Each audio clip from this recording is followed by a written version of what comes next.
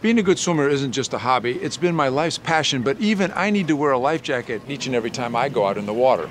This year, too many people will die from boating-related accidents, and more than 80% of those drowning victims aren't even wearing a jacket. And if you're not wearing your life jacket, even the best swimmers in the world can end up in trouble. Remember, it can't save your life unless you wear it.